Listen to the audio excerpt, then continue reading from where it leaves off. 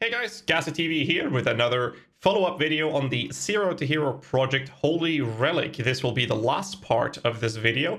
In the previous video, we showed you after Act 10 was finished, all the way to us starting to upgrade gear pieces on the build. And at that point, we just powered through to the point where we needed to get some final upgrades. And I made a bit of a notepad here that I'll be showing you. So basically, the upgrades that we were planning before we did Conquerors and Sirus was to get a random life resistance 6-link chest piece, which was going to cost us about 15 to 20 C. I think I paid 15 chaos for the one I'm wearing. I'll show you the gear in a bit. 1 or 2 million damage with the life jewels, 5 to 15 C. I think I paid 7 chaos for the one I was wearing. The total budget of this character landed on around 160 to 170 chaos orbs in its current state. We looked at 2 different large cluster jewels with Renewal or Feasting Fiends and decided that Renewal would be the best one for us. The jewel I bought cost about 6 chaos, but I found another one that would be a price tag of about 8 chaos that I crafted myself with some alterations. So the expected craft cost was about the same as we expected here. 2 small cluster flexible sentries, they cost about 6 or 7 chaos each. I ended up only using one with some extensive changes because we ended up having a lot of lack of damage, as you can see in the gameplay footage we did earlier today, where we failed. And well, we didn't fail, we did kill Veritania, but she was such a bitch to deal with. And also the some of the other conquerors were very tricky to deal with, and surprisingly the Alhesmin Poison one was actually the easiest of them, as long as you knew how to move. So these changes we did was basically to cut down on our defense to get ourselves more damage, because there was a huge lack of actual damage output. So the expected budget for finalized character to kill Conquerors and Sirus was about 185 to 190 C. We did it with about 170 to 180 chaos. So a little bit below what we expected. But I will say this, you kind of want to get more currency invested into this build for this to be comfortable for Conquerors and Sirus at Awakener level 8. Anything before that was very comfortable to play with. It was reliable, sturdy, the clear speed was okay.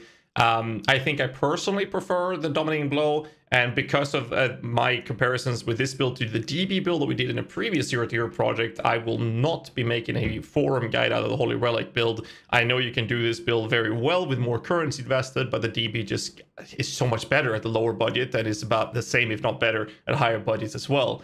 So it's a niche playstyle, you can play it if you want to, but we finalized the project and we did kill the Conquerors as well as Awakener A8 Sirus. So the goal has been achieved with a very limited budget on it. Not too happy with the results, as you can see in the gameplay footage that you're watching right now. Some things that I wanted to mention with this was actually that I was using Cruelty support gem instead of Control Instructions. This was a change I did later, but I had already purchased a corrupted 6-link, so I couldn't change the colors. I did use an Empower level 3 to make up for this change though. I was also using Cold Penetration instead of Hypothermia, which I think I should have changed, but since I didn't want to buy a leveled one, I would have to re-level it, so I decided to keep using the Cold Penetration. Hypothermia would be better. Another change I did was to actually include Cyclone next to the Static Strike and ignore the increased duration. This allowed me to, when I was clearing packs, to hit sometimes with the Static Strike, but for the most part I actually went back to using Cyclone. In lower tier content, the Static Strike felt better and was just generally faster to clear with, but as content got harder and harder and more tankier, it was actually smoother to use either both or just the Cyclone. It just felt more reliable to go with.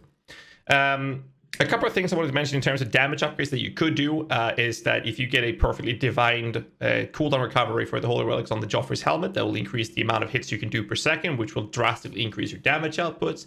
Other things as you're progressing, which we've done in the start between Act 1 and 10, we did a normal and Merc Lab, or Cruel Lab, sorry, to pick up the unnatural strength and ascendancy node for increased level of our minion skills. After that, the Merciless Lab should be Mistress of Sacrifice and get a trigger weapon, which I'll show you in a bit as well. This gives us a fuckload of defense and a lot of survivability. But Uber Lab does the same. Once you're able to do Uber Lab, I would recommend doing that as soon as you can, because Bone Barrier increases the survivability of your minions, most notably the actual Carnage Chieftain that generates Frenzy charges to you, which is another change I've done with moving the Cyclone and Static Strike, so I can actually use Life Tap, which I think was much better, because then we could have reliable charges up. Mostly that's for us rather than our minions, because they don't really scale that well. Well, the Holy Relic doesn't scale that well with Frenzy charges as compared to many other minion builds, because of the fact that they don't actually attack. They have a trigger, so they only get the damage scaling, which is honestly not that big. Other than that, I would say that a divergent alternative quality Holy Relic would be so much better. I did end up buying a level 21. It cost about 15 chaos, 20 chaos, I think. And the damage difference was very noticeable on that as well. Veritania was probably the most annoying of the Conquerors, because if you don't Zerg her down in the initial stage of the fight, she teleports away. And when she comes back, it is very likely that she's going to be stuck and standing outside in the storm, and you cannot stand there and tank it. I tried a few times. And it's just devastating to try and be in that storm with her. You will die doing so. So it's mostly just about running around in the middle, waiting for her to get back in so you can actually do damage to her. So it was really fucking annoying. Either way, so I'm going to show you the tree first real quick, what I've done here with the tree. The tree changes was actually to only use one flexible sentry in the large cluster. I also took away the life nodes in the bottom side here to make room for a high amount of passive large cluster with more damage. In my case, I've alteration, regal craft, all attributes, increase effect, and renewal. Not really that big of a deal. Instead of 10%, I get 12%, which is pretty good, to be honest. And I ended up using a normal abyssal jewel here instead of a cluster jewel for the flexible sentry, so I only used one. The other change was actually to pick up the enduring bond, and I took away the anointed flesh to get room for these nodes for more damage. And I took away the crystal skin oiled node from the amulet, and I picked up the ravenous horde. Now, yeah, I could have done a lot more damage if I got a +1 level of all intelligence gem dexterity amulet, for example. Problem is that they go for about an exalted. That would break the budget that we put on this build. Instead, I kept using the Jinx Juju, and the oiling of the ravenous horde is much cheaper than the crystal skin, so we ended up actually saving in on our budget doing that decision. Other than that, that's like the changes we did on the tree. I had an 8 passive cluster jewel before, which we bought for 5 or 6 chaos. We did find a 12 passive one. We can show you the price on this. If I do this with the item level 50 for renewal, I think it is. It's like 1 or 2 chaos, 3, 4. So it's really the same amount of price. I think that this one had a little bit higher item level. Should maybe be a little bit more pricey. No, it's 5C, so it's barely any difference. So the cost of the jewel is the same. Just get a high amount of passive, 11 or 12, preferably 12. Just alteration, craft renewal, or feasting fiends, augment regal, and you're done. It's very, very simple. Unless, of course, you want to go and do this and look for one with renewal, but you're going to have to pay the price of 10 to 13C. You're going to get out a lot cheaper than that if you craft it yourself. I did the same with a flexible sentry for that matter. The other jewel I was using was a simple life mini damage jewel. The lightning damage was a bit annoying because it doesn't give me that much since I am using static strike every now and then, which deals lightning damage, which means that lightning damage is completely useless. So just any type of life with mini damage when you use a minion skill recently, which you will when you use Predator. So I'm going to show you the link changes I've done.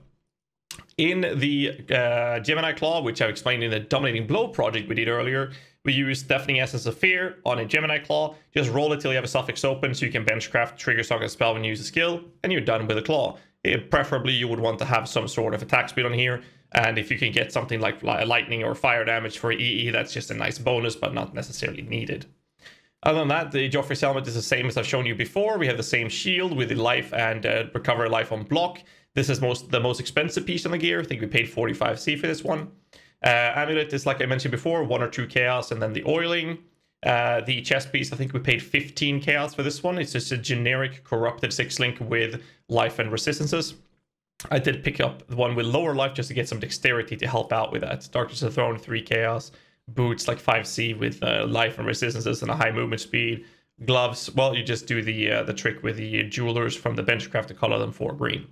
Socket-wise, we're not using an Enemy Guardian. We are instead having Convocation inside the Unset Ring. We have Desecrate, Bone Offering, and Frostbite in our trigger weapon. And the shield is covering the Skater Boss with Bone Chill and Unbound Ailments. And in the boots, I'm using Generosity with a Stone Golem, Hatred for the Generosity, and a Feeding Frenzy for the Golem. This setup is allowing me to get the Feeding Frenzy buffs mixed to Taunt from the Stone Golem, which is honestly a saving grace for this build, since you don't already have that many side targets for the enemies to hit rather than yourself, which can be quite devastating, which is very noticeable in the higher tier maps. In the helmet, we're using Static Strike with Life Tap this time instead of increased duration, and I'm using the faster attacks for the Static Strike and then a Ray Spectre.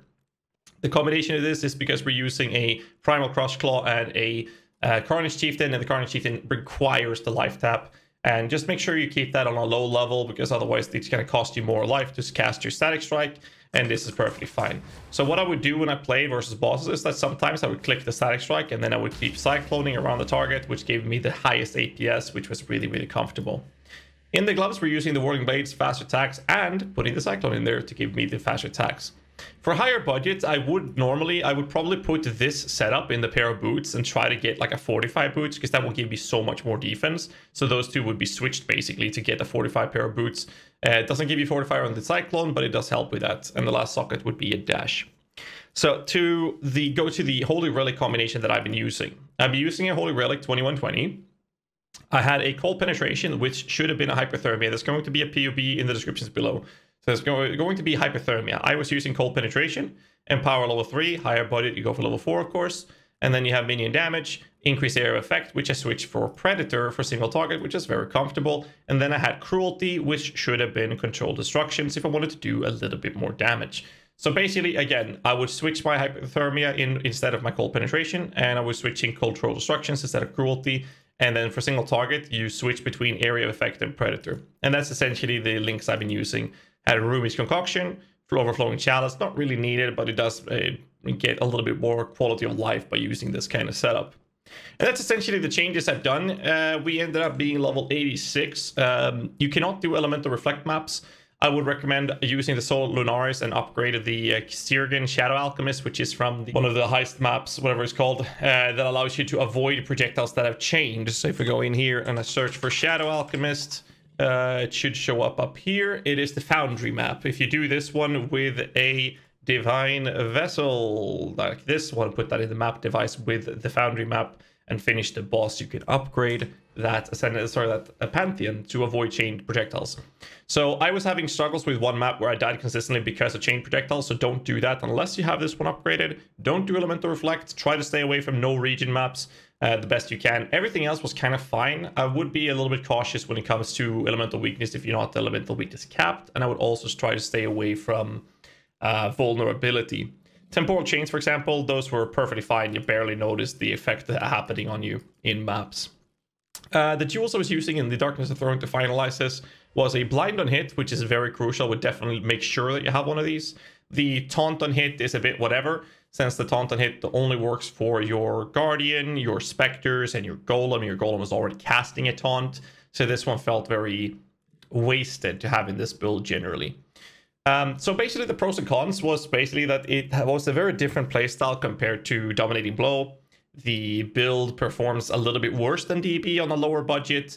With more currency, it will be somewhere on par with it, and higher budget, the DB would be better. So I don't think that this is a really good build. I'd say that it's an okay build to play with a different playstyle. It's really fun to play, I'll give you that, but not too happy about it. So I will not be making a written guide for this. But we did finalize the project. We did kill Awakener 8 Conquerors. We did kill Awakener 8 Sirus. And I hope you guys enjoy the ride and got to see how I would progress and change the things. It was good to see this build hit a brick wall where I needed more damage to actually get past these fights with the budget limitation we put on it, and we achieved so with the changes displayed. So the new POB will be in the description below. Hope you guys like this type of series of videos. The next project I will be doing is most likely going to be Path of Math's Eye of Winter Minor build, which should be able to kill even content like The Feared on a 2 Exalted budget. I will be focusing on Awakener 8 Sirus and the Conquerors on a 1 Exalted-ish budget like we've done in the previous videos. So that's going to be the next stage. Make sure you hit the like button, subscribe for more content. Until next time, stay safe and keep rocking.